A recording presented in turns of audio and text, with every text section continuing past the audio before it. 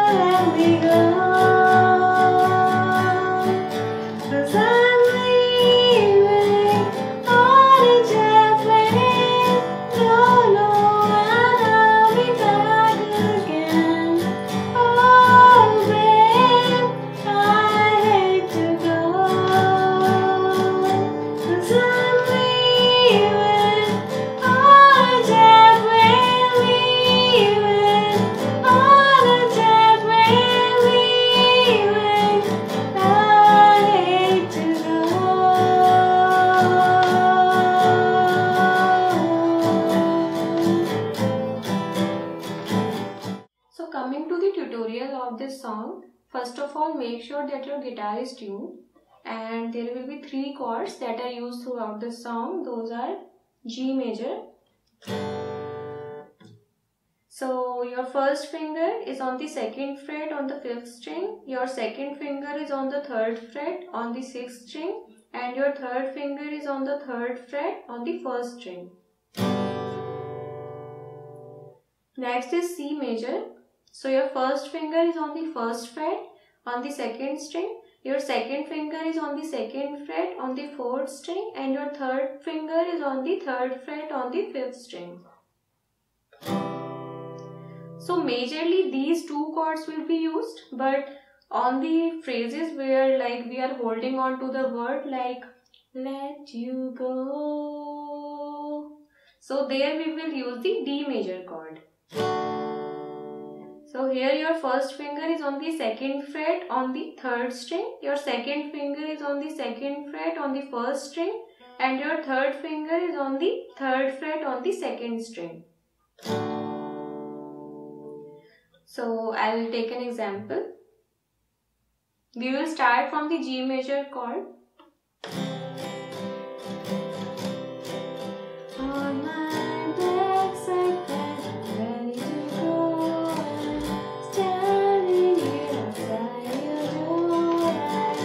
I hate to wake you up to say goodbye. So in the same manner, we will keep on repeating these 3 chords. Now coming to the strumming pattern. Strumming pattern is pretty simple. It is just down, down, up, down, up. Down, down, up, down, up. Down, down, up, down, up. Down, down, up, down, up. Down, down, up, down, up. So just practice a little. This song is very easy to play on guitar. So I hope you liked the tutorial. It was helpful for you. Do let me know in the comment section about your reviews. Thanks for watching.